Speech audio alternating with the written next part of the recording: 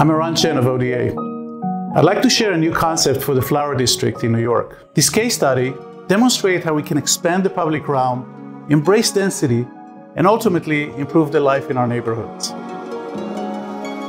While cities are expanding all over the world and super tall structures dominate our skyline, there's an increasing importance to reactivate our urban core and improving life at the street level. We looked at the historical Flower District, located in the crossroad of iconic city landmarks and public parks in the heart of Manhattan, where community and commerce once flourished. This neighborhood, once filled with hundreds of flowers vendors, have been struggling for the past few decades. As traffic and cars have come to overpower pedestrians, it has become very hard to maintain a sustainable social and economic urban fabric.